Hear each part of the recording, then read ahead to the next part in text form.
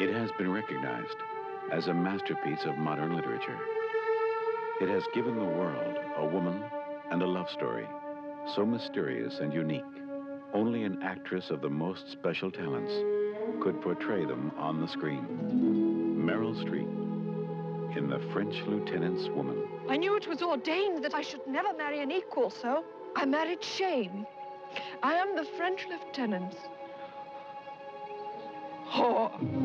One woman in two love stories. I must see you.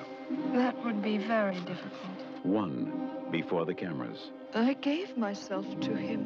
One behind the scenes. You know what I say in the graveyard scene about going to London? If I went to London, I know what I should become. I should become what some already call me. One in a world where freedom is forbidden. You are a cunning, wicked creature. May I know of what I am accused? One in a world without rules. I want you so much. He just had me. My only happiness is when I sleep. When I wake, the nightmare begins. Her torture had become her delight. I do not fear.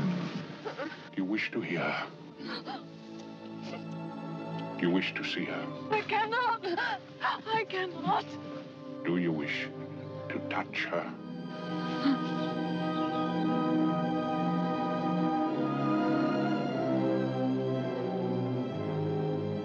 Meryl Streep, Jeremy Irons, in a Karel Reisz film.